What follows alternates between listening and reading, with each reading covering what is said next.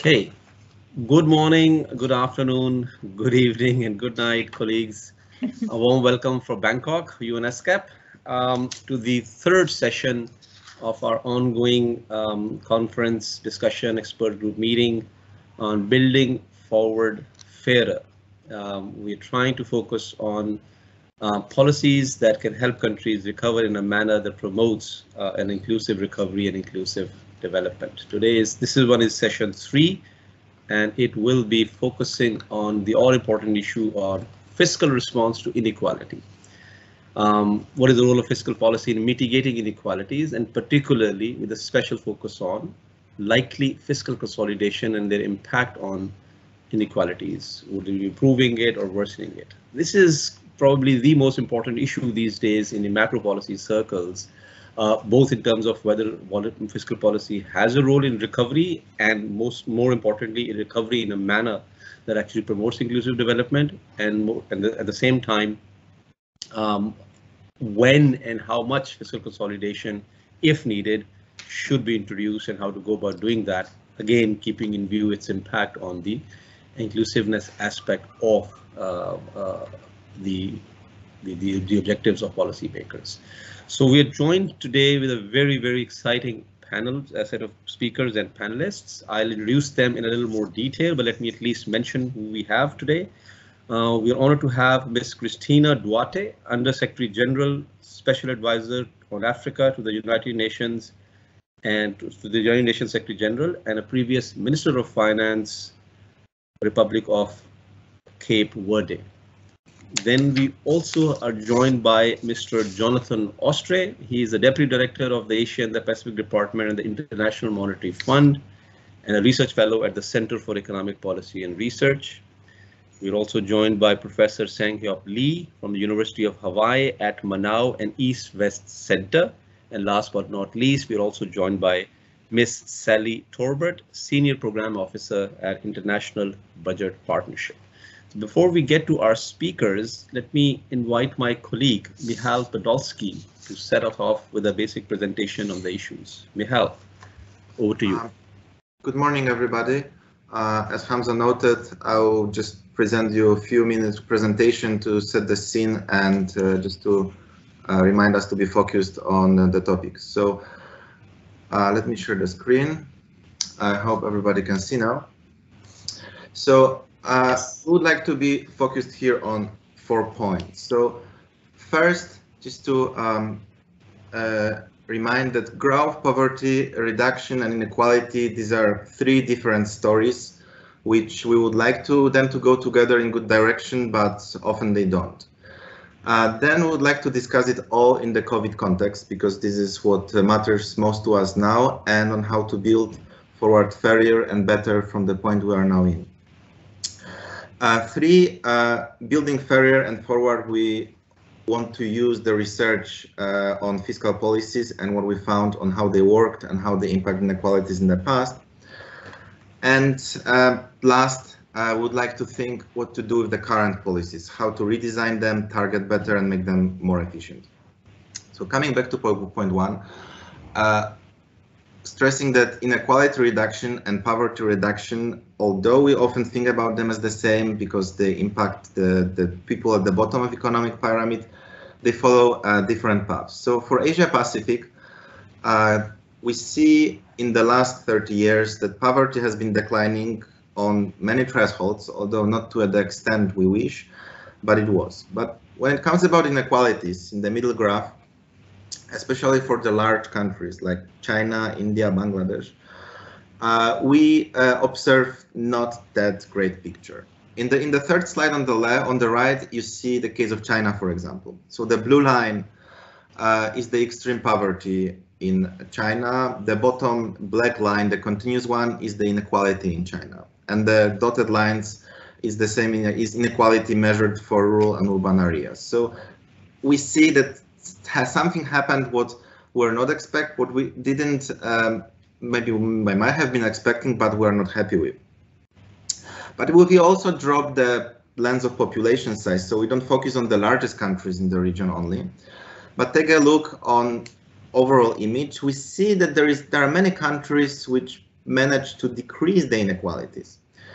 And this is where the first questions start to arise. What happened there that they managed to do this? How they did this? And in contrast, what didn't happen in these larger countries that inequalities went up. Coming back to the COVID-19 context, we and fiscal space, we observed that fiscal expenditures went up across all Asia-Pacific countries. So in the graph, the circles represent the countries of Asia-Pacific. X-axis is 2019, 2021 on Y-axis. So in almost all the cases, we see that expenditures went up. This is related to the fiscal packages and crisis response. So there is nothing unexpected. And when we see another three graphs on the fiscal space, so the first one from the left is the revenue of the countries. So in the best cases, it's almost unchanged. In many cases, it actually declined. In the middle graph, you see the budget deficits, which deepened. The circles again are ESCAP member states. Dots are other countries in the world. So it's nothing unique for the region. And the first graph from the right, this is that.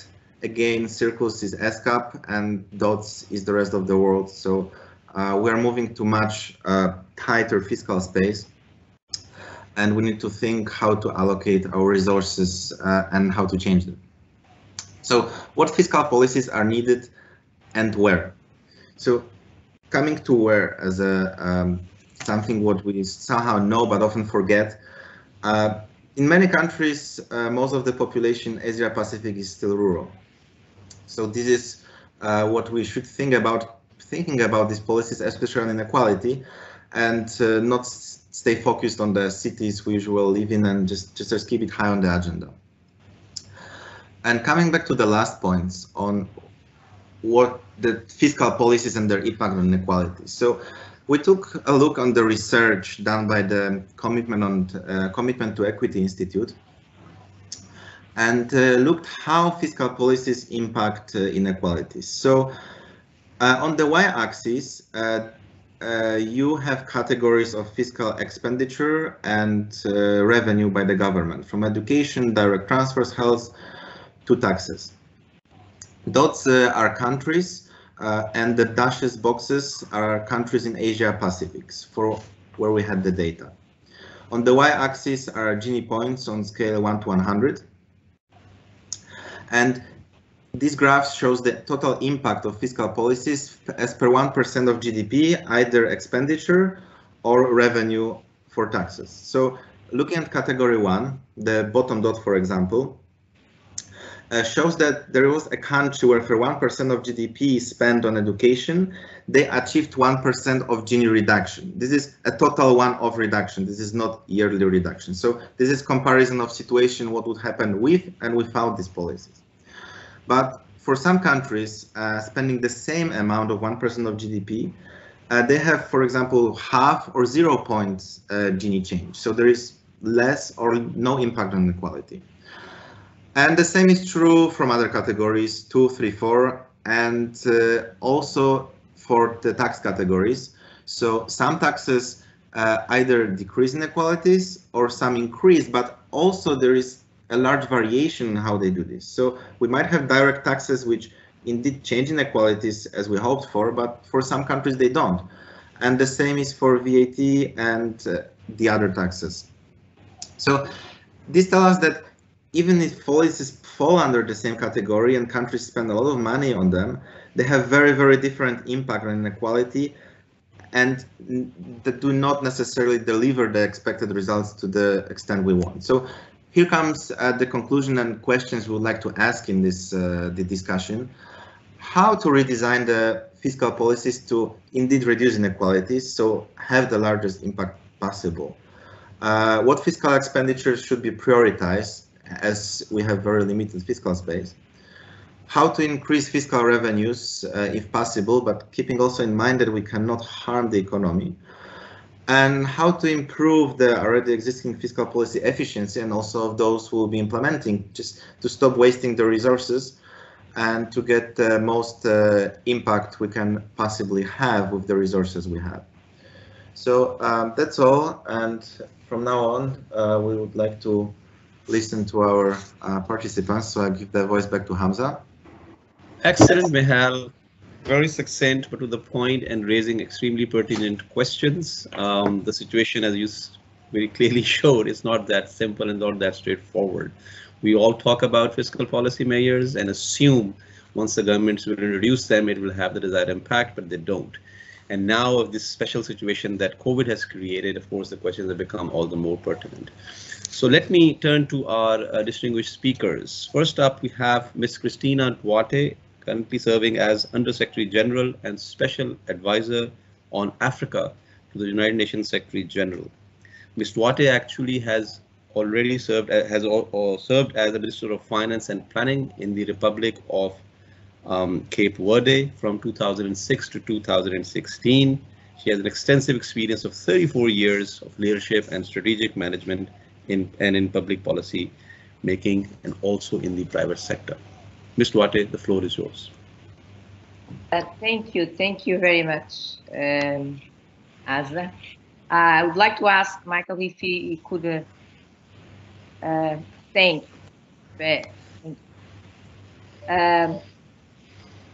First, I think some of you are asking what a small island African country coming from West Africa is doing in this EGM in Asia. Is a long way.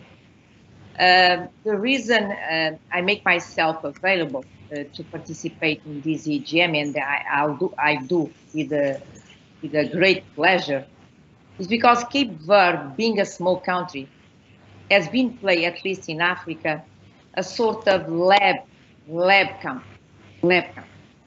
And this is the reason that I saw that it might be interesting telling this story. Second, of course, I'm going to present a case study, Cape Verde case study from 2001 to 2016. This is the period, and more, essentially from 2006 to 2016. And from 2006 to 2016, everybody knows that countries in the world, they had to face the subprime international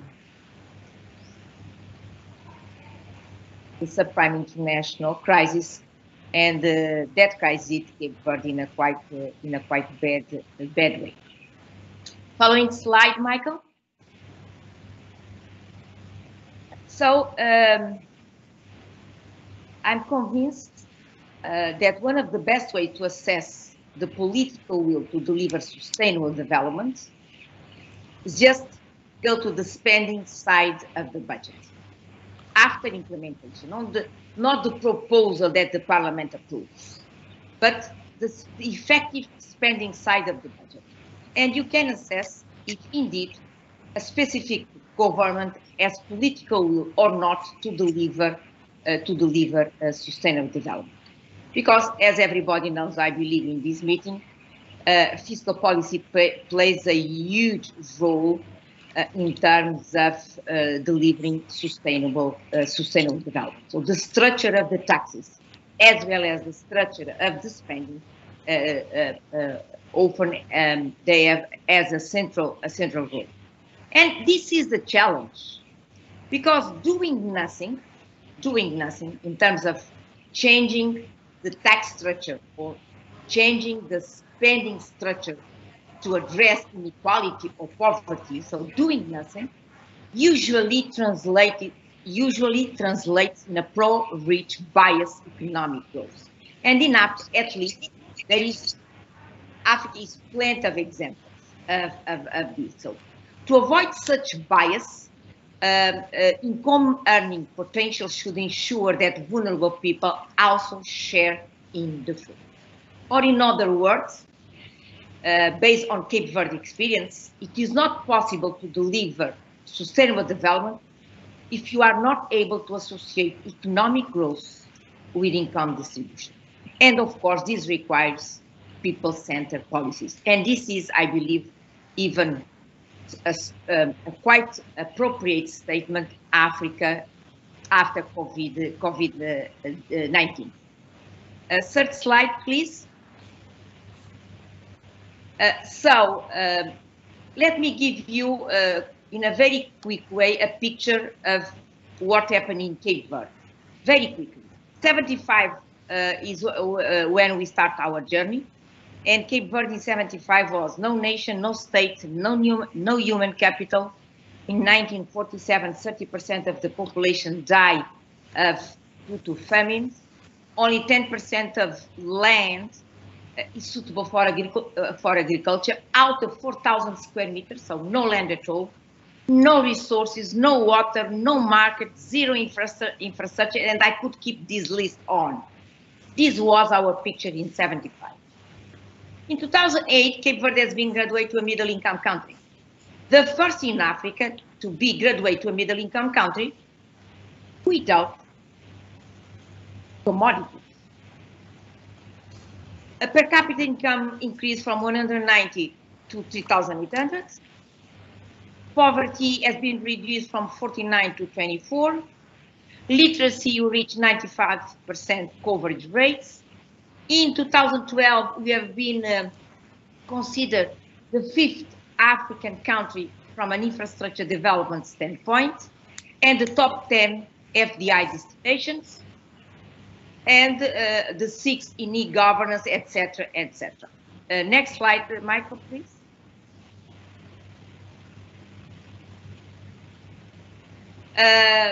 So basically, this is the story that I will try to tell you in a very summarized way. And the role played by fiscal policy to deliver this, because it played a central role. And I'm going to touch basically in five, let's say 5 items or 5 axes. First, get control of your treasury net, short-term liquidity. Otherwise, you are stuck. Second, start for qualifying your expenses. Third, then consolidation of your revenues. Fourth, endogenous debt restructuring, and I will try to explain this. And the 5th, efficient deficit financing. Of course, but more important, I need to tell you, in the case of Cape Verde, basically we made pragmatism and realism our flag. We avoid populist measures and with a strong political will. So next slide, please. So the first is get control of your state treasury. So you just freeze your liquidity risk. That was my first step, let's say, as Minister of Finance. What I did, I basically proceed to a bancarization of state treasury, because the situation was a quite funny one. I realized that I was issuing, of course, short-term bonds to finance my short-term liquidity with treasury liquidity and paying interest on my money.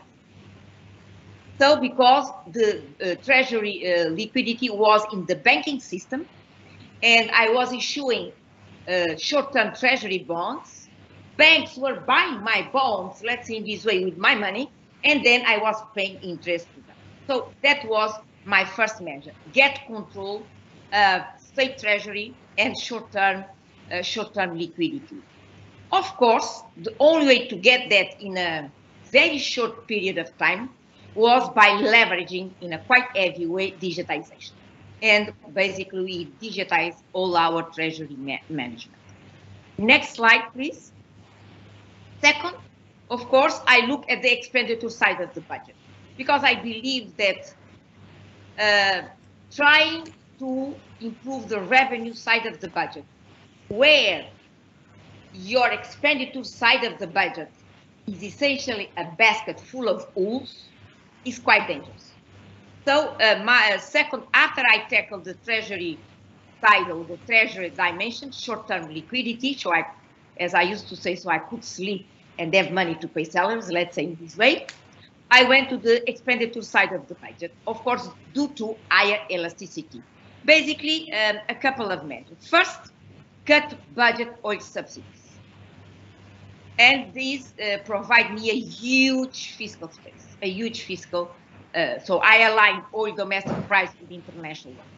Second, I cancel a price compensation mechanism under a privatization scheme of the power company. It's a little bit complicated to explain, but basically the Cape Verde Treasury were paying a quite huge amount of money to a company that has bought our power, a foreign company that has bought our public power company, because in the privatization process they pay a much higher price, much above the market price, and the premium was negotiated on the backstage to reimburse after the buying. Of course, I canceled this price compensation mechanism. Third, was the complete rationalization of the tax incentive system. Before, tax incentives were basically completely proliferated for more than a decade, and manage more on an ad hoc basis, and I need to be very open, on ad hoc and vested interest basis. So undermining the tax base and creating distortions in the functioning of the market. Basically, what we did, we basically changed the paradigm of the tax incentive system. Instead of giving incentives to sectors, we link incentives to macroeconomic goals. If someone generates jobs, generates savings, generates economic diversification, etc., is entitled to incentive. Doesn't matter if it's a big, small, medium, or medium company. Believe me, the family company that takes a small a microcredit loan and manage to generate 5 jobs can get incentives in Cape Verde. So we democratize basically the tax incentive system in Cape Verde. And of course, we restructure VAT. VAT is from a fiscal standpoint, it can leverage a lot in terms of creating fiscal space. What we did, basically, we abolished reduced tax, because VAT, if you succeed in having fewer taxes, not to say one, is the best way. Cape Verde, after creating VAT, they kept just changing or creating reduced taxes, higher taxes. At the end of the day, basically, they almost jeopardized the efficiency of this type of taxes.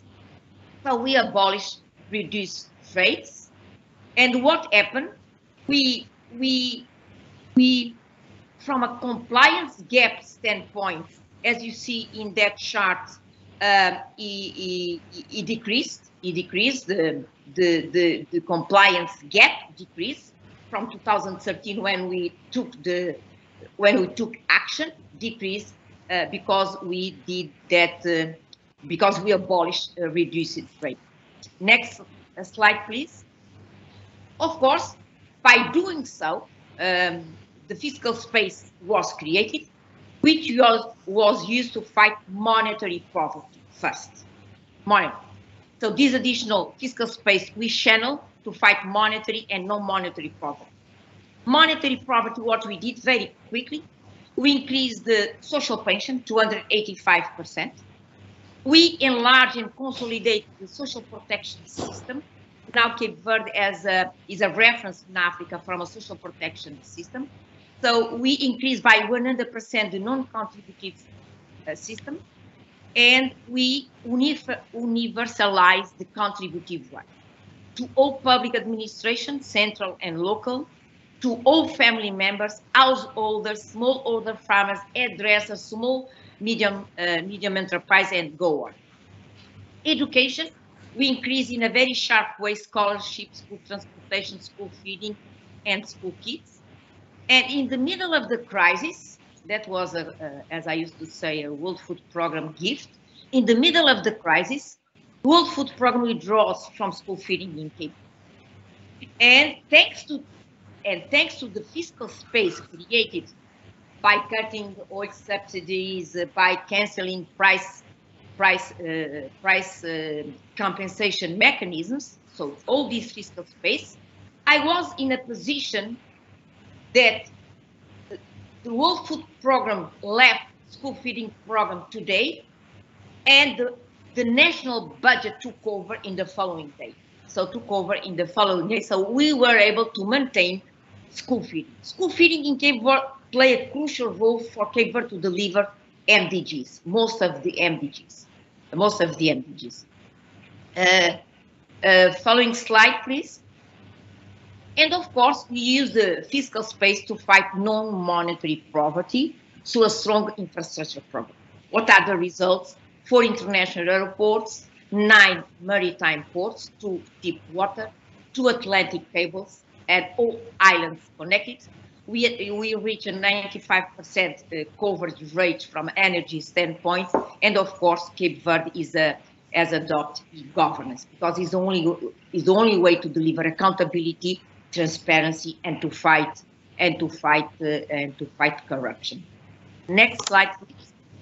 The third X was, of course, the revenue side of the budget, as a lower elasticity, as everybody knows.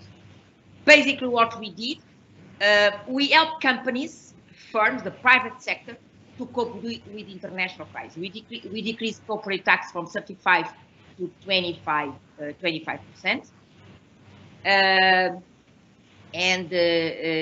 For small, I would say for medium companies, from 20 to 50%.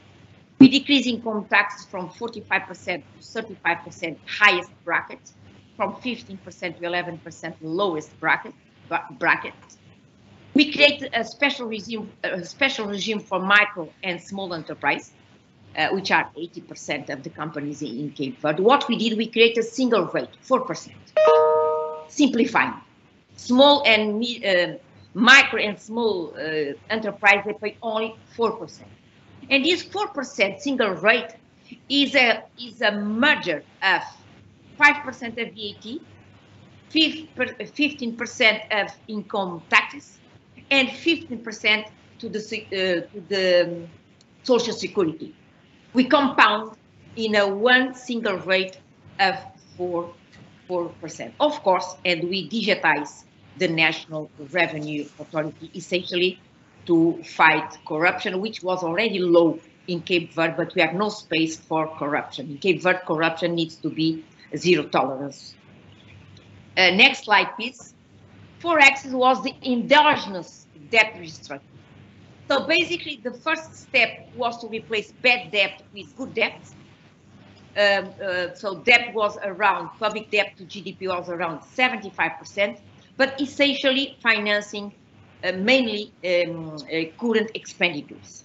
So basically, the first step was to decrease public debt from 75% to 57%, and that was from 2005 until 2008.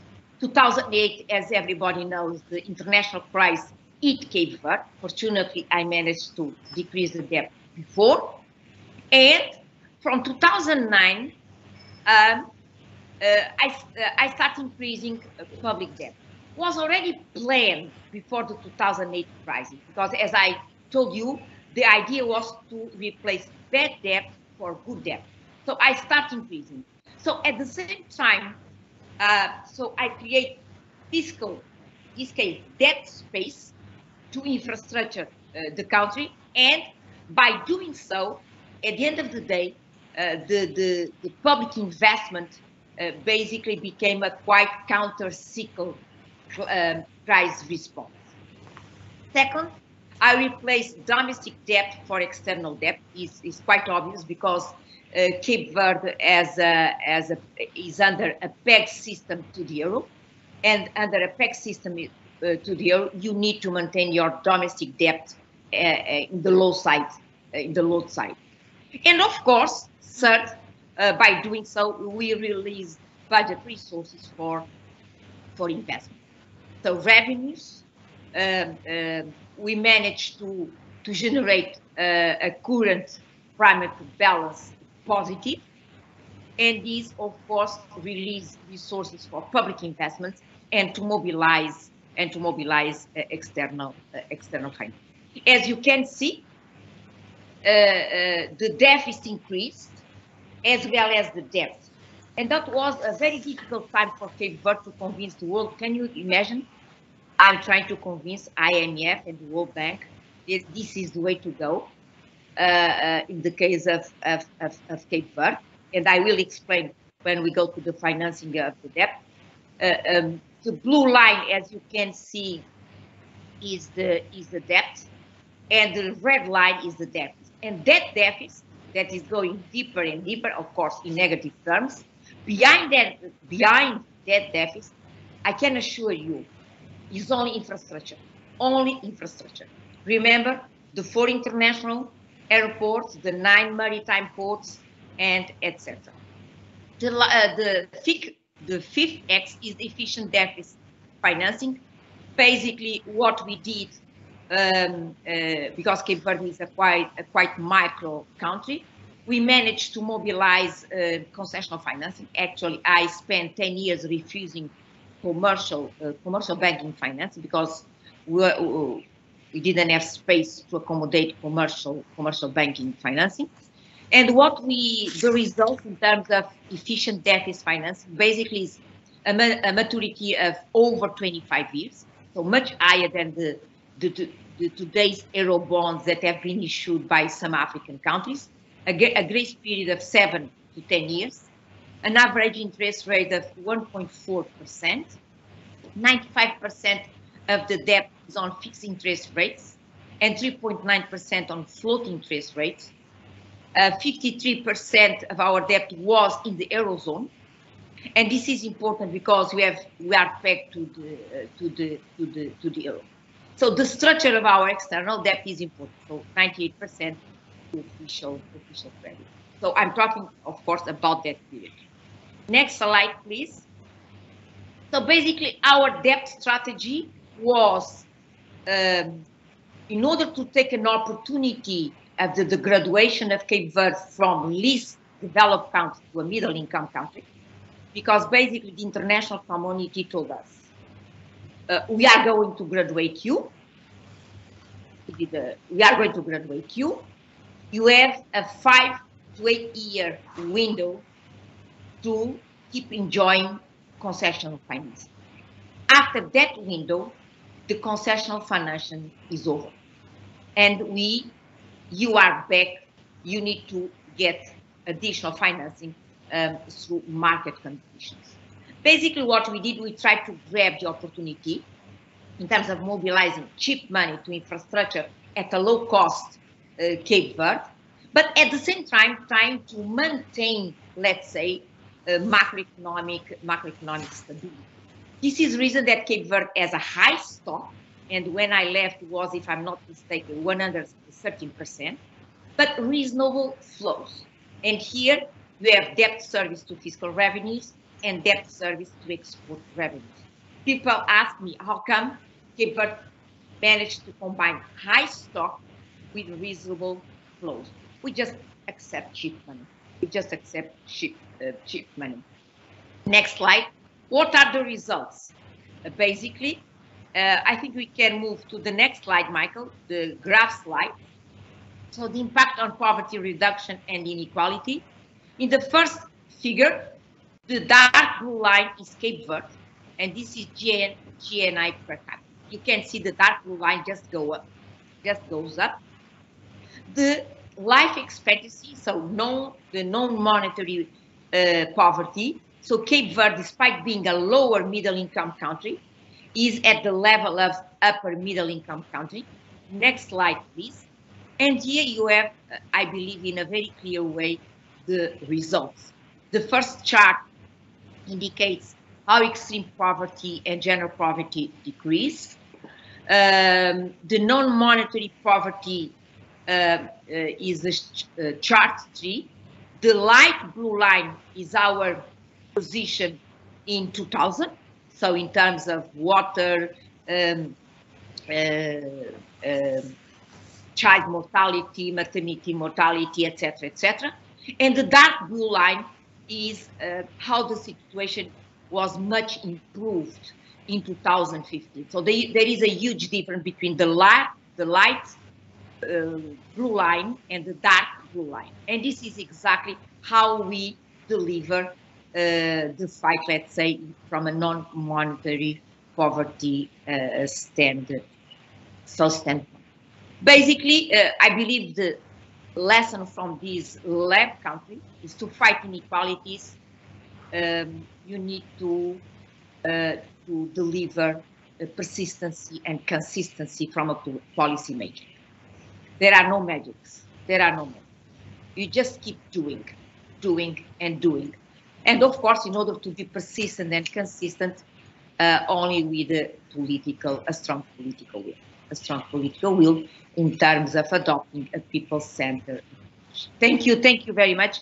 I hope I didn't take too much time. And thank you, Ms. Duarte. It was a treat to listen to a case study. Nothing beats a good case study. I mean, we can hear all sorts of theory, look at all sorts of data, hypothetical impact of policies and so on and so forth in scenarios, but nothing beats the actual case of a country delivered by a finance minister and showing how the transition has actually taken place.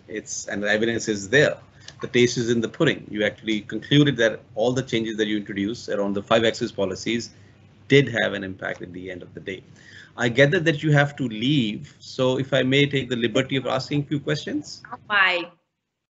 My colleague, the actual Minister of Finance in Cape Verde, he is in the same situation I was in 2006 after COVID-19 crisis. So I hope that he will be in a position to adopt the same path. Yes, I need to leave because it's already 20 to 9 in New York. But if there is any question, if not, I would like to thank and to leave. But if there is any question, any clarification. Just 1 or 2 questions, if you have time for yes. like 3-4 minutes. Yes, yeah, because yes. one key question we really going to discuss in the rest of the discussion also, what is, I mean, this nexus between fiscal policy and inequality and impact of fiscal policy on poverty and these kind of issues are very old issues. They've been discussed, you know, for decades. What is the new element in your experience, in your view, that the COVID-19 has brought to this debate? What is the new angle in the context of COVID that you think is worth paying attention to as countries endeavor upon fiscal policies, for instance, on the lines of 5 axes that you have shared? And is there anything new, or is just like you concluded already, consistency and persistence matters quite a bit? But is there any new insights from you in the COVID context? I do believe that each crisis has its own specificities, and we cannot just replicate what at that time I managed to deliver as Minister of Finance to cope with the 2008 subprime international crisis. We cannot, of course, just to replicate. But allow me that I strongly believe that values and principles, and I'm going to do something that I'm going to provide a non-technical response, allow me. I strongly believe that at the end of the day, values and principles, when delivering policy making, do make a difference. It's not only about technicalities. It's not about only about tax rates. It's not only about hedging, derivatives, etc. At the end of the day, values and principles play an important role. This is the reason that I have been advocating in this my new position, that the only way after Africa can recover forward better is by adopting finally people-centered policy making. Africa, I will give you I will not mention the African country. For each $10 spent on education, only 2.5 reach the beneficiaries. We are not going to recover better with this type of situation. So this is what I would like to, from a technical standpoint. Again, I bring here Africa's situation because this is the situation that I know better. African countries, they are chasing fiscal space, basically. They are chasing. But this is a paradox. Because this same Africa, this same continent, loses $89 billion in illicit financial flows. Yeah. So with our right hand, we beg for money. And with our left hand, we just lose $89 billion in illicit financial flows. So I just defend in a meeting this afternoon with the African Union that to recover forward better, of course, SDRs will play a role, but are not the solution. Are part of the solution, but are not the solution. African countries need to put in the driver's seat domestic resource mobilization. Definitely. Is the only way to get fiscal space, and by getting fiscal space to get policy space. This is the two issues that I would like to mention very quickly. No, thank you, Mr. Duarte. This is actually quite relevant and resonates with what we heard yesterday in our keynote speech by Minouche Shafiq. We were talking about the issue of building trust, actually, when we try and build economies. And your point on values and principles, in my understanding, falls in the same domain. So in addition to technicalities, we need to pay attention to issues of how to increase trust of the public in governments, for instance, in delivering. And that comes from following values and principles, as you were highlighting. Let me ask my panelists here, Jonathan, Sally, Sangyop, if you want to ask any question to Ms. Duarte, any one of you want to ask, because she has to go and she made an extremely direct and clear case study. You have any questions for her, or you can continue? I enjoyed the presentation. I have no questions. Excellent. So thank you, Ms. Duarte, once again. This is very useful for our work. We'll try and certainly highlight these messages. Thank you. It's been a pleasure. Bye. Thank you so much. Thank you. Bye. Thank you, Ms. Duarte. Okay, so continuing, this was a very, very excellent scene setting, actual case study. Now let's turn to our next speaker, Mr. Jonathan Ostrai. Is a very well-known actually name in academic circles, in policy circles for quite some time. I've learned a lot from your readings, by the way. So you've been writing very pertinent papers on the subject. You're currently serving as the Deputy Director of Asia and the Pacific Department at the IMF. You've written a number of books on international macro policy issues and numerous articles in various journals.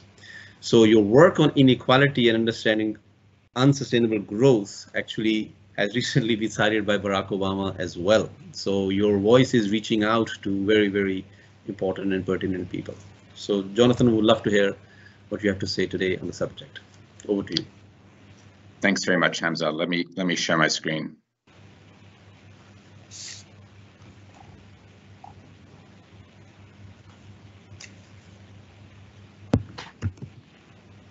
Okay, good. Well, I'd like to thank you and ESCAP for inviting me. Thank you to Swida and Hamza and Mikhail for organizing all this. I'm going to step back from this issue a little bit. So we're moving from the very granular case study that we just heard about to some basic empirical research on the relationship between pandemics, inequality, and what fiscal policy can do to alleviate the inequality consequences of pandemics. I'm going to draw on a couple of sources. I'm going to draw on a recent book of mine on inequality, which predates the pandemic, and it has quite a lot of material on the role of fiscal policy in both creating the problem and alleviating the problem.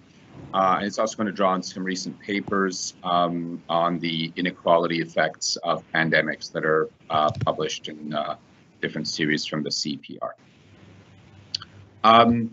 You know, when we started this research, you know, it was right at the beginning of the pandemic, and a lot of, you know, there wasn't really much known about how the pandemic was going to affect vulnerable people versus rich people, those with low skills, women, youth, informal workers. But so what we decided to do, since I think policymakers were hungry for answers to these questions, is we wanted to look at the impact on inequality of past pandemics. And we didn't want to go a long way back in history, because we wanted to be able to sort of have some lessons that were relevant to today's institutional settings in the world. Some of you may know that there is a literature that studies the impact of pandemics from hundreds of years ago, and that comes to very different conclusions to the ones that I'm going to be presenting today. The most famous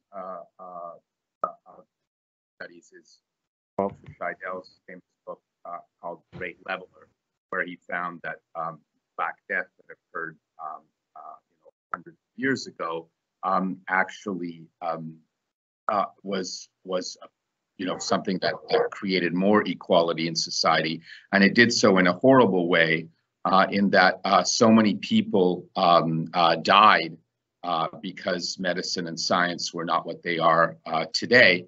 And as a result, unskilled labor became much more scarce, and so unskilled workers, the wages of unskilled workers actually rose.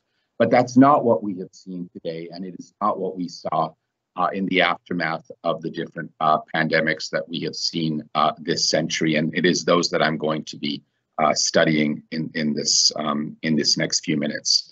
And then I'm going to turn in the last part of my presentation to see what role fiscal policy can play in alleviating some of these untoward consequences of pandemics. Just to set the stage, what are the events that I'm going to be talking about? Well, they're listed here, and they'll be familiar to all of you in this virtual room.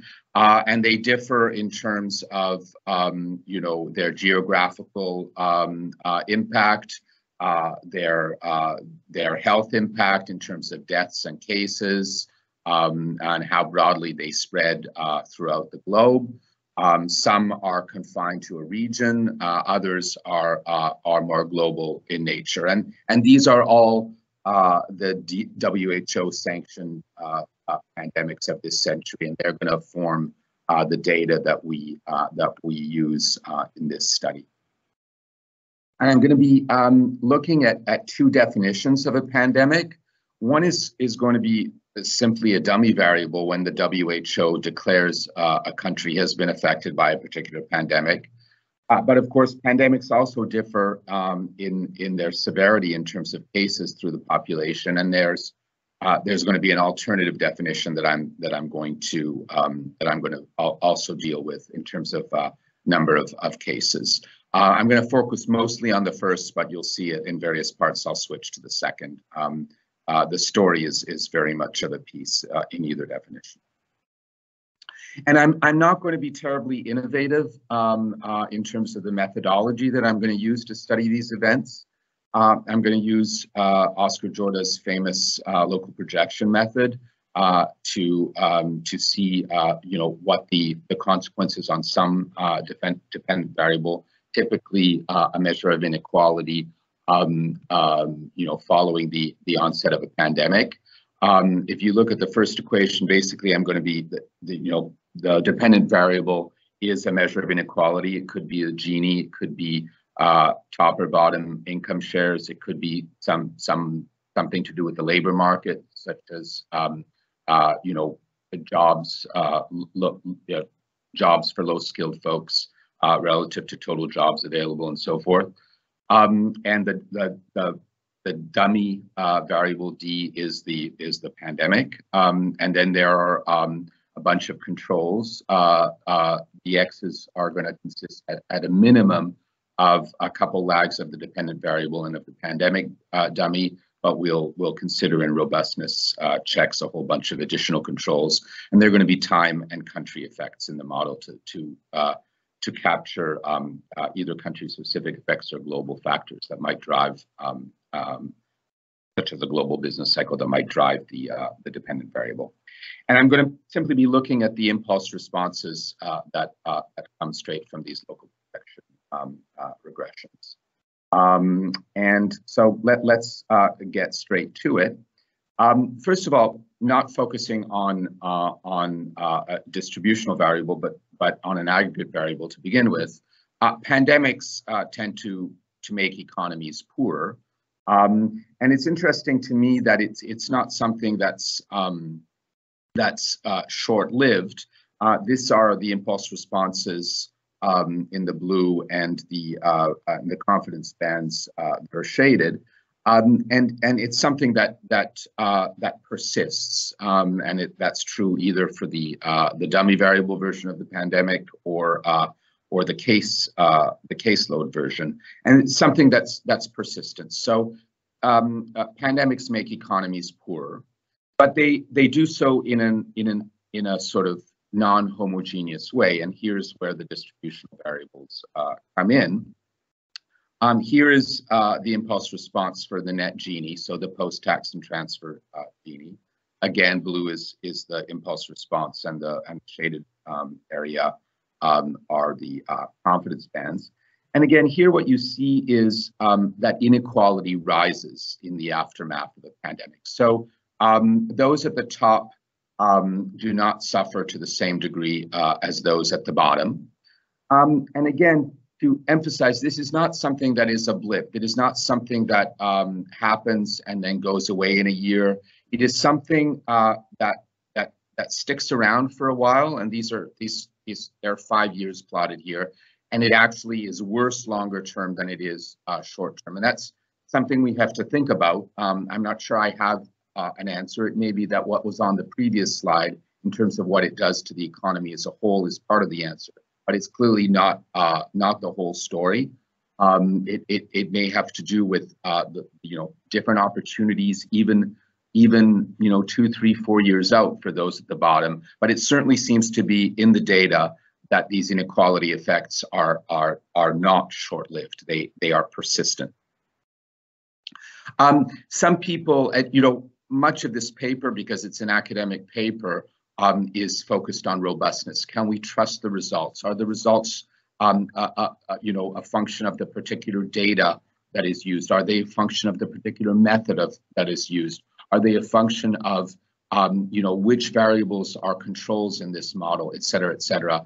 And while this is an academic conference, and I'm not going to go through the voluminous robustness checks, let me just state here, and I refer you to the paper itself, that these results tend to be extremely robust. It is very difficult to overturn them with any of the data or methods that we are aware of.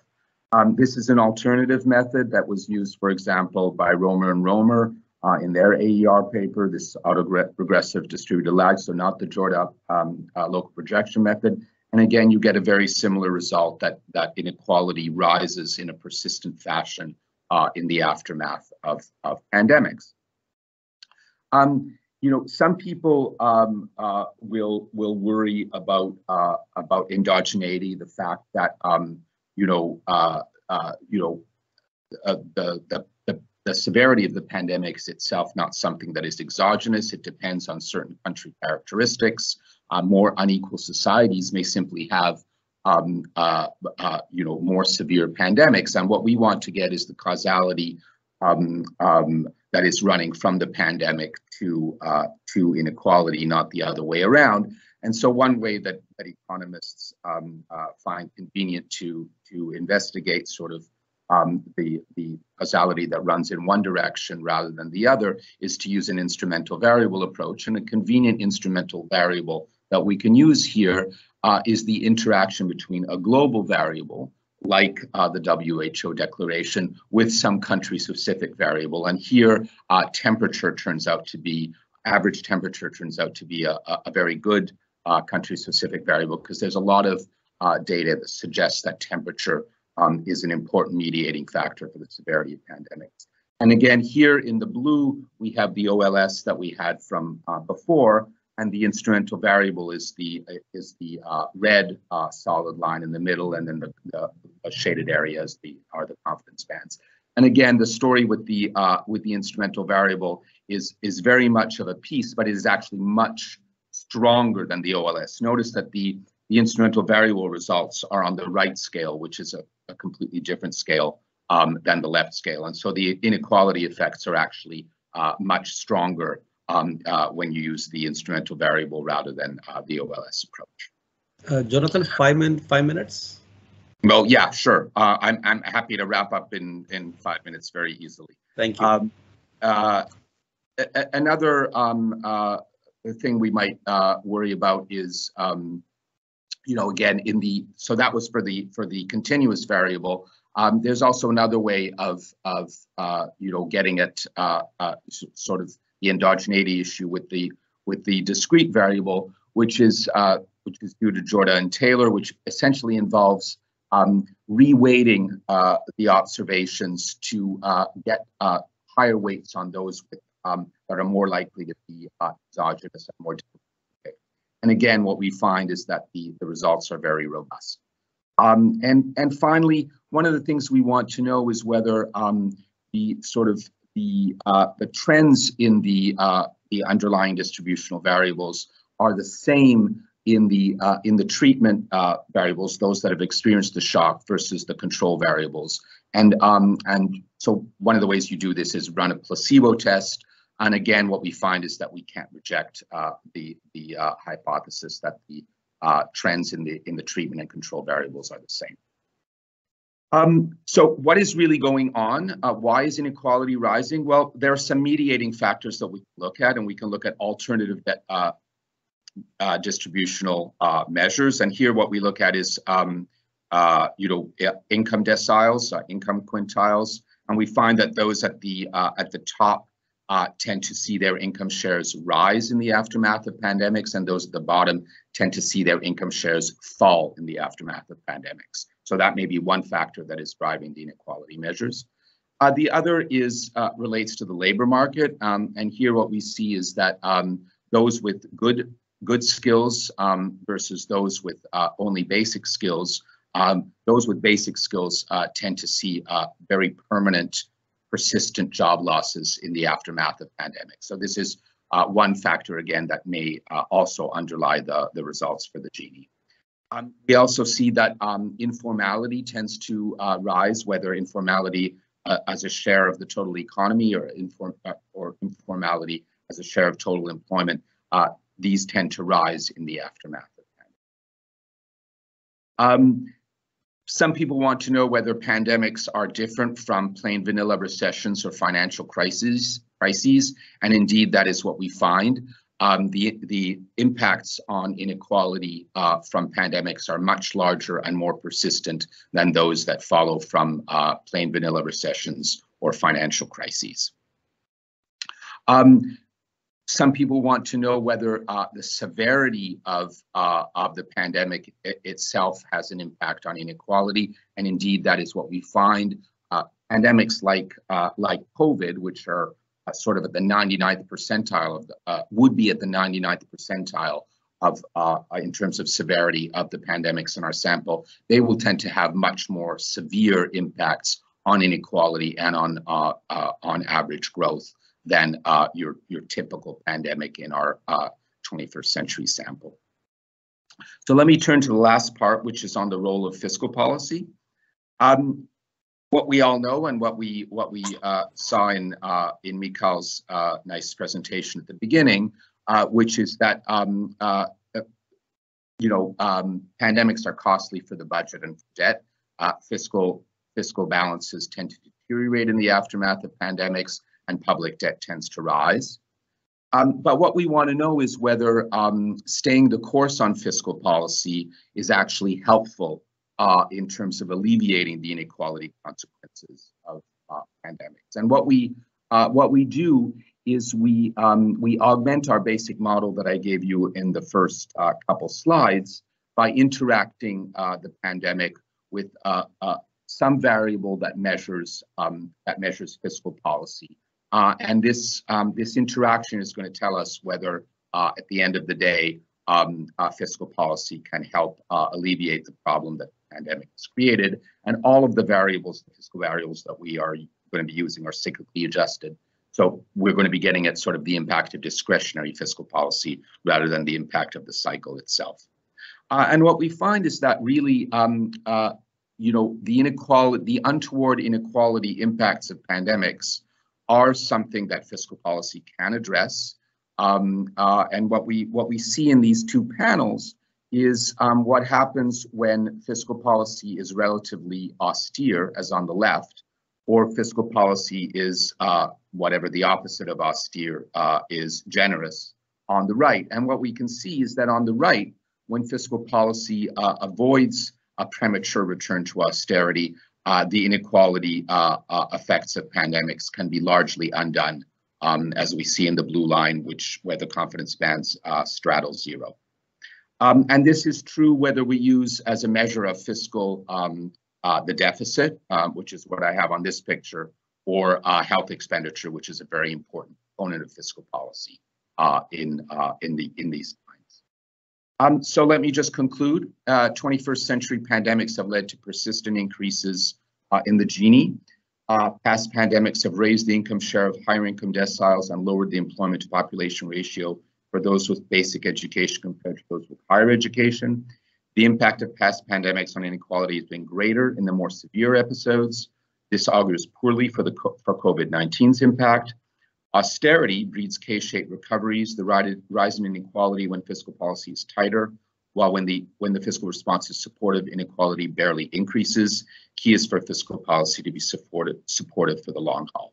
Thank you. Excellent presentation, Jonathan. Thank you so much for showing a very, very strong data-rich evidence. Actually, the pandemics worsens inequality, and the countries, our policymakers, are in it for a long haul, and so they need to remain focused. The message, fundamental message that you shared in the end echoes extremely well with our messaging that we have been putting out there and discussing with member states. Austerity is not an option in this current context, and they need to continue to continue to support countries through the fiscal policy measures. But then there's a debate on can every country afford that kind of thing, and for how long, and what are the consequences, but that is beyond the scope of your presentation. Thank you so much. Let me now turn to our next speaker, Professor Sang-Hyop Lee, who is currently the professor and chair in the Department of Economics at the University of Hawaii at Manao and East West Center. Professor Lee, the floor is yours. Okay, thank you. Can you hear me? Yes. Okay, so can you see my presentation? Yes. Okay, so let me begin with just the overall consideration, a big picture, and the policy target group and effectiveness, and whether this is sustainable. And I'm not actually public finance person. I'm not a macro simulator person. I'm a population economist. And especially, we actually developed some data sets, so-called national transfer accounts. So let me actually use that data and to show some of the results we got. Okay. So we talked about this holistic approach, but my holistic approach has a different meaning. The holistic means actually where the inequality stems from, right? So I mean, it's many countries. I mean, countries are different, but some countries, especially in developing Asia, has a segmented labor market problem, and some people actually can work in a formal sector. Some people actually work in informal sector, self-employed, and the youth unemployment is such a big problem.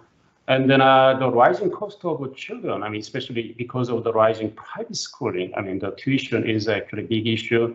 And some families actually support them, and they actually end up with falling in poverty trap for when they get old, because the pension system is now well developed, and the housing price is rising. So the inequality comes from either labor or capital. And then the household debt is actually also a problem, because they borrow the money to buy a house, and then there is a little social protection for many developing Asian countries. So this is actually, I mean, when I talked about the holistic approach, this is not really, I mean, the fiscal policy, I mean, in terms of narrow meaning. So these are more holistic approach, really big picture, right? So these gears are very closely linked to each other. That's why probably it's very difficult to reduce inequality because there's many different sources. And COVID-19 has brought to huge challenges, of course, and all countries are different. It takes only 1 minute, okay? Let me show you some big picture. What is big picture?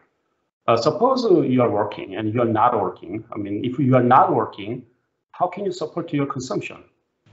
In 10,000 years ago, only family, right? Because there is no financial sector, there is no banking system, there is no government, right? 10,000 years ago. So some countries moved this way. Oh, the government doesn't do anything, and they just rely on their asset or saving. And some countries moved this way. I mean, they totally, I mean, the government take care of like using pension system, public healthcare system. So I would call it social welfare transformation. And this is like a capital-based transformation. So based on our data set, we actually checked whether the people are actually relying on. And then the European countries are on the right-hand side, and Japan, US. US is more actually saving-based. I mean, they like replacement rated pension system is not as high as Europe. And the Thailand actually after 1997, they were like a developing Asia. They are moving to this way. So it's like an inverse U-shape. They started from here and moving here and moving down here. So this is like Korea time.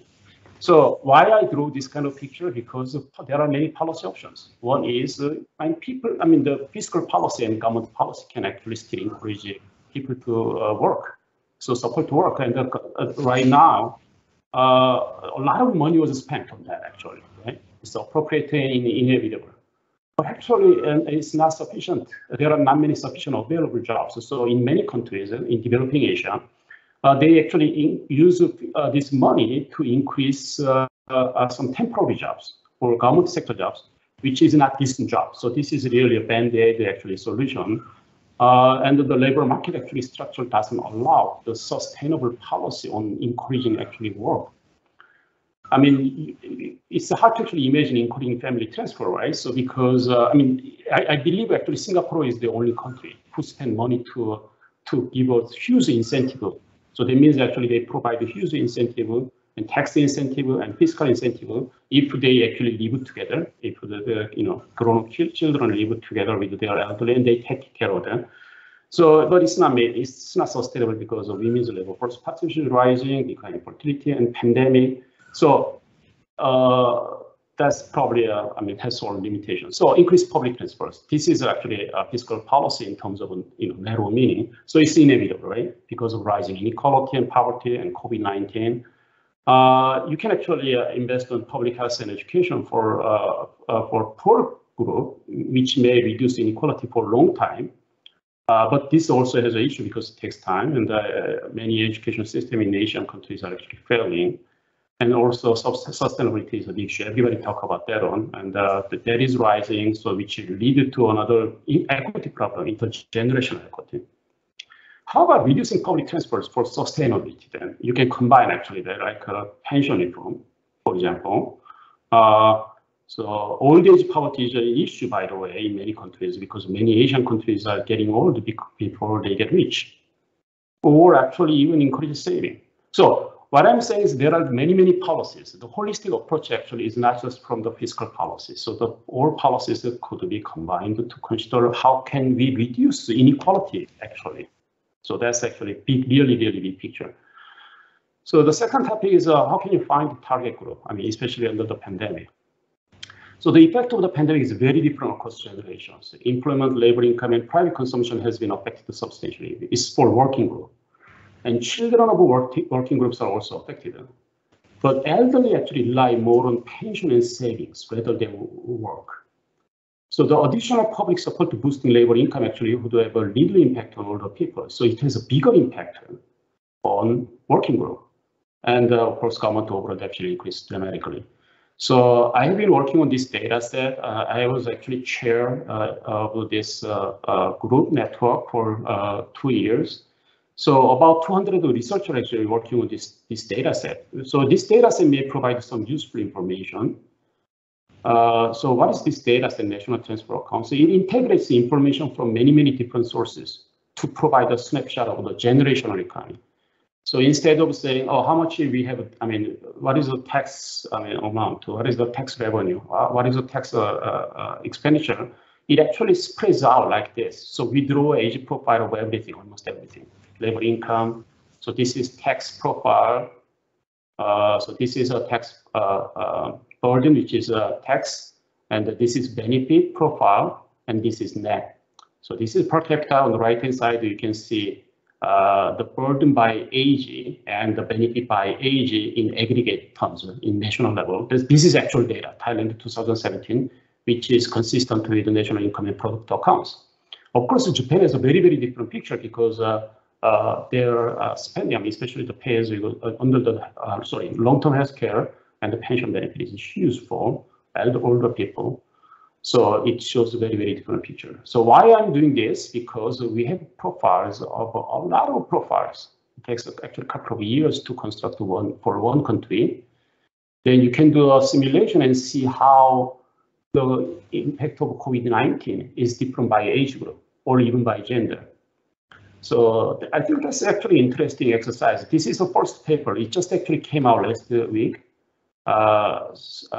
using actually very complex model, Miguel. So we commissioned this paper to him, and it leads to a different actually impact. So this is a PS means PS support, additional support to boost labor income, and PS 100 is 100%. Actually, it's based on some simulation. Zero means there is no support to boost labor income, and it has a huge impact on younger people, and working group, but no effect on children. But you can see actually there is huge differences across countries because their consumption profiles are different, labor income profiles are different, and age profiles of taxation and age profiles of benefit is different. So, sorry, you can actually see the simulation results for the public budget debt and consumptions. So consumption losses is of course biggest for the working age group, prime age group, but not for the older people. So let me briefly talk about the effectiveness of fiscal policy in reducing inequality.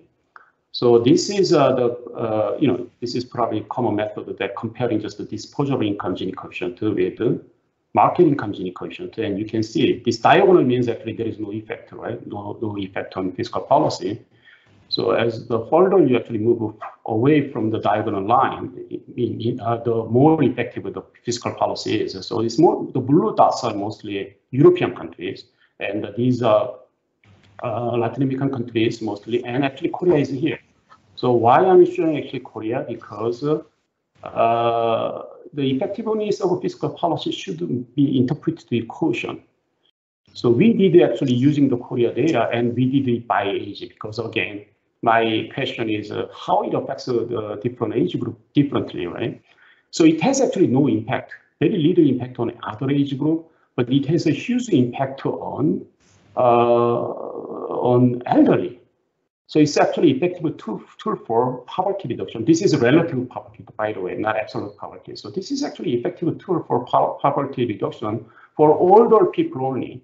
But if we just aggregate older age group, it actually hides some picture, right? Important picture of the, and this is very important because Korea has the highest poverty rate, relative poverty rate of older in OECD countries. That's very well known. Has the lowest fertility rate and highest poverty rate of older people. That's the top one for Korea's economy. So this kind of, results by segregating the group of people is important, and we are actually collecting data what happens after COVID-19. So sustainable. We talk about sustainability. This is the social welfare spending as % of GDP, and I just describe it to 6 countries. You actually see the effect of financial crisis here. And this one is actually, the first one is Finland. The third one is Sweden. And actually Finland and Sweden shows a similar picture, but after 2008, I mean, every country's social spending increased. But after 2008, what happened? There are diverged. So that means actually it depends on countries' policy, definitely. So we still don't know what would happen in the after COVID-19. It probably depends on individual countries' policy. So again, based on some simulations, general equilibrium model simulation, the public debt to output ratio actually changes depending on the public support, either 0% no intervention or 100% intervention based on some assumptions. Okay, but many people actually worry about this sustainability or debt. This is a per capita government transfer based on NTA data. So Thailand is actually as a ratio of labor income is 30 to 49, so normalized. So you can see actually huge increase in many countries, and especially Japan is very notable for the 25 or less than 25 years. And Korea has increased just in 6 years because of the introduction of long-term healthcare. So the one actually simple simulation is how much the tax should have been increased to make a budget balance, no deficit. So this is actually actual tax profiles as a ratio of average labor income of Japan. Professor Lee, if you can wrap up in 2 minutes, please. Yeah, in 1 minute, just one minute. Thank you. Yeah. Thank you. And the right-hand side is actually it should have been this way to make a fiscal balance in Japan. So that shows how it's, I mean, it's very difficult actually, countries don't do that. So concluding remarks, I talk about big picture, policy target group, whether it's effective and sustainable. So evidence-driven policies are of course important, and also targeting like a sub population by age, maybe by income level. But this is actually what I'm working. I mean, our group of people have been working on this one, and of course there is no silver bullet. All countries are different. So let me stop there. Thank you, Professor Lee, for laying out a very nuanced picture, clear messaging on a holistic approach is needed to tackle inequality, not just fiscal policy, and even the effect of fiscal policy on inequality needs to be interpreted a little more carefully. It's not always the same for different countries. Thank you very much for this very, as I said, nuanced messaging on the need to look a little more carefully at the country level before prescribing certain policies. Let me turn to our last speaker, but certainly not the least, Ms. Sally Torbert. She's a Senior Program Officer at International Budget Partnership. Sally, the floor is yours.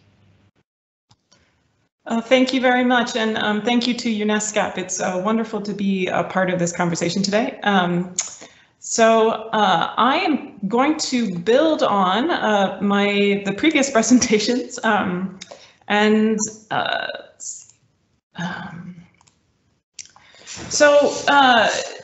this really builds on the previous discussion that's been had around, okay, so we're coming, you know, we're in COVID, revenues are down, we're looking at reduced growth, and so many countries are going to be facing difficult decisions about policies and in a reduced fiscal space. So there's going to be some tough decisions going forward. So it's been my pleasure to work with the ESCAP team for the past couple of months to be doing a review of some of the evidence from before the pandemic about what we know on which fiscal policies reduce inequality or conversely increase inequality, and with the aim of trying to inform some of the decisions that countries may need to make about which policies to prioritize in the coming years. And so in this presentation, I'm going to give a brief overview of what we looked at in terms of, you know, narrowing in on some specific aspects, and there's others that you could look at, showing you some of the results, giving you some of the examples that we found in some of the country assessments, and then a few conclusions.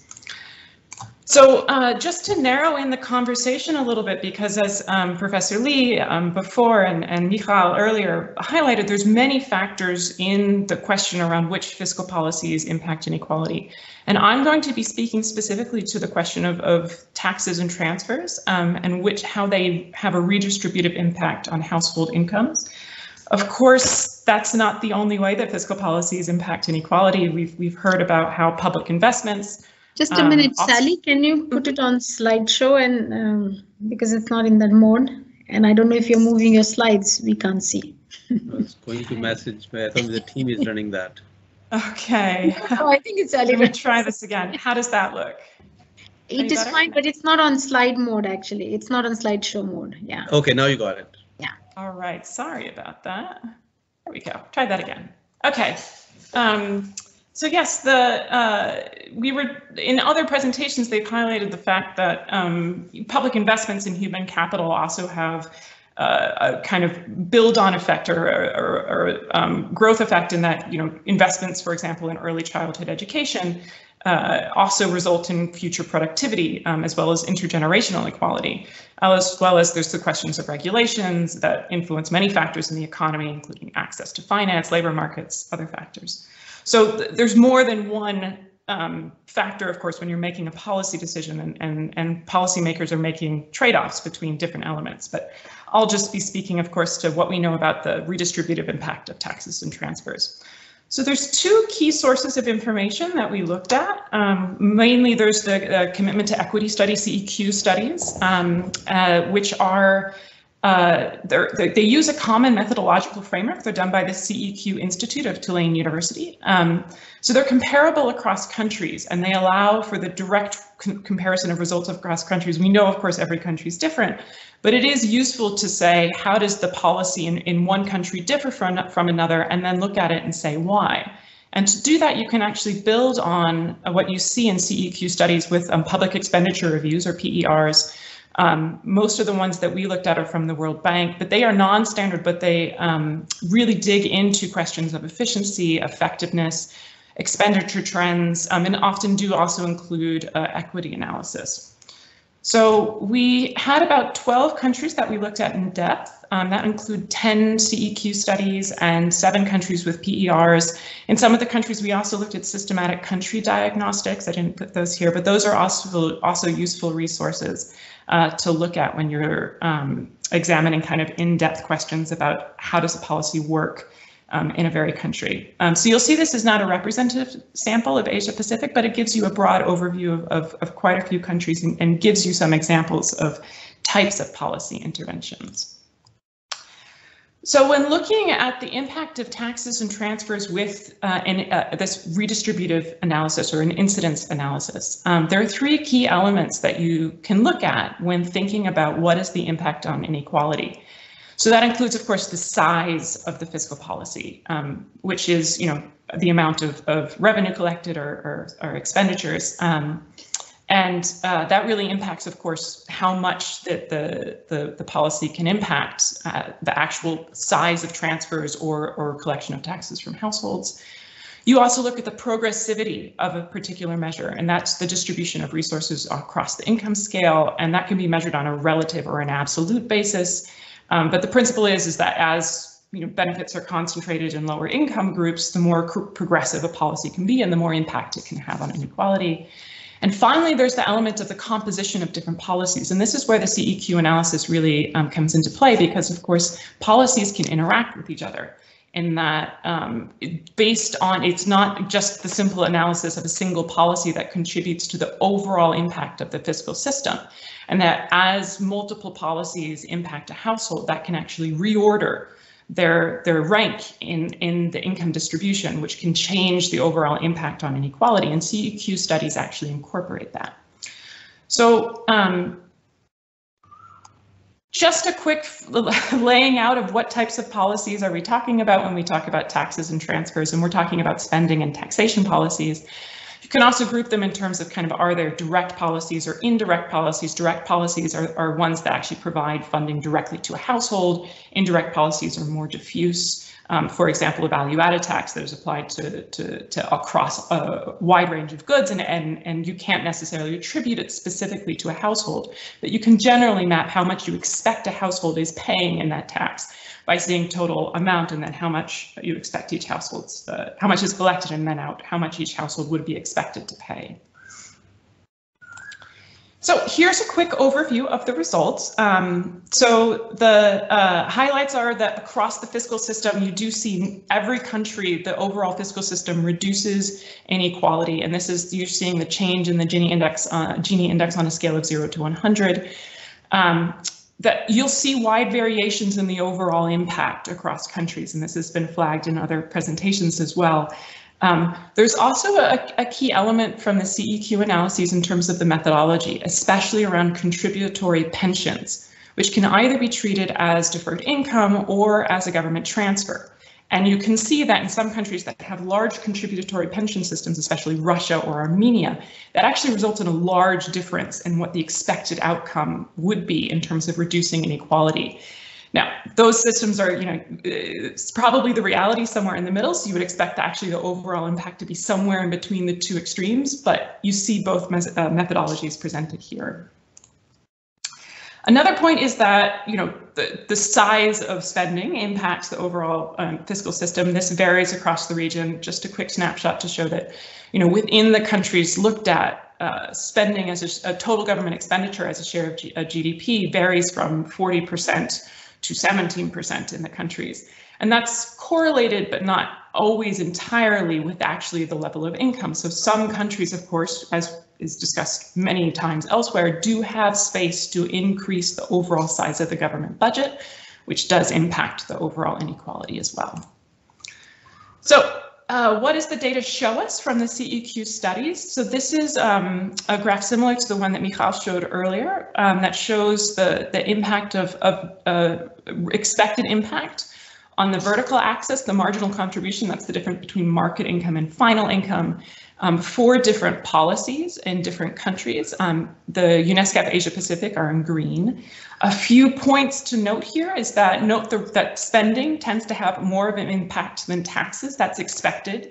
Taxes aren't usually set out to reduce inequality, but of course they have that impact. Also, they're to raise revenues to fund spending policies. But you can see that indirect policies, in particular in Asia Pacific, do have a very large impact, relatively large compared to other countries, increasing inequality. Also worth noting here is that if you change the methodology, and this is now looking at pensions as deferred income, so not as a government transfer, that direct transfers are relatively small in Asia Pacific as compared to the rest of the world when you don't look at when you kind of exclude the pension programs. So here's another way of looking at the relative impact of policies. This is looking at health and education. You can see this a clear correlation for both. Higher spending leads to greater reduction in inequality. Some factors that impact it beyond just the level of spending could include, for education, things like enrollment rates, how much actually benefits go to rural areas or poor families who tend to have lower enrollment rates in education. Or for health spending, you'll see differences in health services, again, tend to be lower access in rural regions. Or conversely, you see some paradoxical situations where health services are so poor that the rich actually turn to private services, and that actually increases the overall expected progressivity of spending. So that looks like it improves inequality, but actually is a marker of an efficiency problem. So there's a few case studies that flagged that. So a quick few examples of policies that could reduce inequality or increase inequality. I mentioned coverage of health services in rural areas. You saw that in China. Pension programs could potentially have a very large impact on inequality, but they also have fiscal sustainability risks. Tobacco excises, mentioned earlier in this conference, have very strong health benefits, but do in fact increase inequality in several of the countries that looked at. So that's something to think about in terms of compensating for them through other fiscal policies.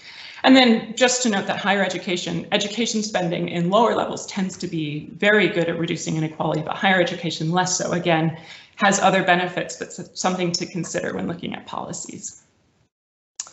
A few quick points to think about reforms. I mentioned the role of indirect and direct taxes. That's been widely discussed and understood. But there's also to note that even relatively regressive indirect taxes can have benefits and actually result in an overall decrease in inequality if the revenues are used to fund progressive direct transfers. In terms of raising revenue, there's also options to reduce tax exemptions or tax breaks. One finding that is consistent is that subsidy programs are not an effective way to reduce inequality. And there's been reforms in countries such as Iran and Indonesia that are shifting away from subsidy programs to more targeted transfers. And again, pension programs, Professor Lee mentioned them, can be very effective, but there are sustainability issues. So final few thoughts. Just to note that this, of course, excludes quite a few things. That includes things like looking at the efficiency and effectiveness of health spending. It doesn't cover corporate or property taxes, which can be pretty good drivers of inequality reduction simply because they're hard to attribute to households. Direct transfer programs can be very effective, not as many in the Asia Pacific, but there are a few examples such as Armenia, the Family Benefits Program, or the PKH program in Indonesia, that for their relatively small amounts of spending are actually very good at reducing inequality. And that generally, I guess a final point would be these studies are very useful for countries to look at and think about when they're considering policy trade-offs. So thanks so much, and back over to you. Thank you so much, Sally. Laying out again a clear case how and when and what kind of fiscal policies can work and cannot work, and what are the nuances there. We are almost out of time, but I want to take at least one question. And so let me ask one question to all three participants here. It sort of captures the essence of our discussion. There are many questions that emerge from your presentations, but let me ask this one question. So if you have to advise one message to policymakers, what is the most common misperception of policymakers on inequality reduction via fiscal policy? If you want to highlight, don't do that, at least when you talk about fiscal policy in terms of reducing inequality. Or you can flip the question the other way around. Which is one message you want to give, only one thought to policymakers? What would be their advice be if they can only pick one thing? Yes, Jonathan. So, I mean, you know, we used to emphasize the importance of really keeping your fiscal house in order and keeping debt at moderate levels and all of the things that led to austerity effectively. I think those messages should not be forgotten, but the other side, which is that many countries, even after the massive run-up in debt in this pandemic, still retain substantial fiscal space. And for those countries, I think the lesson from the global financial crisis and its aftermath is that putting on the fiscal brakes before the private sector can really sustain the momentum of private demand is self-defeating, and it's not wise from a macro point of view, and it's not wise from a distributional point of view. For those countries that don't retain fiscal space, and I think for many developing countries, it's not that they don't have fiscal space now, it's that they didn't have it to begin with, and they certainly don't have it now. The goal has to be prioritizing, and I think the Cape Verde's presentation spoke a little bit to prioritization, but I do think that there is where sort of the political economy of doing the right thing is you need strong institutions to be able to prioritize, because those who are beneficiaries of fiscal largesse may not be the ones at the bottom, they may be those at the top, and getting around that problem is thorny. I'll stop there. Excellent message for both kind of countries, those who have fiscal space and those who don't. That's what the whole issue is. Professor Lee, Sally, your thoughts? I can say something. I mean, it's very simple. It's really when I actually talk to policymakers and actually some ministers or politicians, especially, they sometimes stress that fiscal space. Or we have a fiscal space, and we don't. And sometimes they confuse actually the level from growth. So in some countries, actually the level of social spending as a percent of GDP is low, but it has been growing most rapidly in some countries because of population aging and because of the political, will. So just the two parties actually say different things. One party say, oh, we should spend money because we have a fiscal space. The other party says that it has been increased to like a 10% per annum. So that's the one message. I mean, it's a so simple message, and depending on what figure you see, I mean, they actually insist on something different. Okay. But you will still recommend spending, but look at the data carefully where you're coming from. If you're I have some ideas. Fair enough. So let me not try to put words in your mouth. Fair enough. Sally, over to you. Last words. Oh, thank you. No, I think I'd echo what Professor Leaf said. I think there's always, I think there's opportunities in thinking about taxes and spending together, and that reforms are tough, you know, in any, either whether you're trying to expand fiscal space and add a new tax.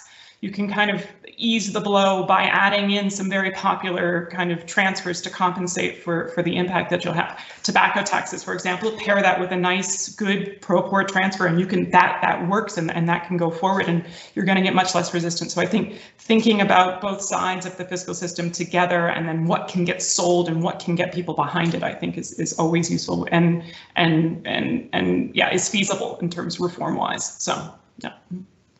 Thanks, Sally. Thanks, Sally. This is extremely useful. The kind of messages, as I said, we have been trying to put out there in discussions with the policymakers and through our research here also, is we have been talking about a proactive role for fiscal policy, but that does not automatically mean a green light to go and spend irrespective of what's the structure of your economy, what the situation of your fiscal balance is and all that, and where you're spending it.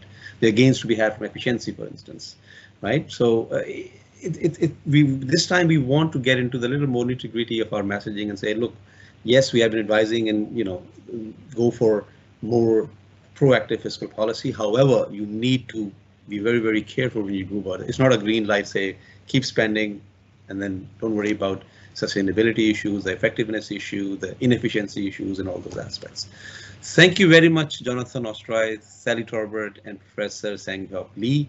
It has been a pleasure to learn from you once again, and we look forward to your interactions further. Shweta might bother you later on once we have a draft chapter, so we'll have a quick look and fine-tune some of the messaging side. We'll be grateful for that, and it has been extremely productive. I hope the participants enjoyed. Very rich, very technically sound advice, not just rhetoric. So really enjoyed that. Shweta, any last thoughts from you?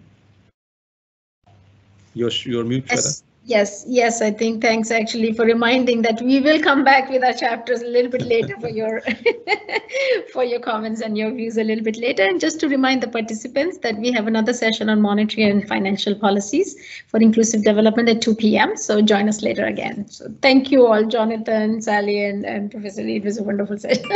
Thank you, colleagues. Thank you. Thank you. Thank you.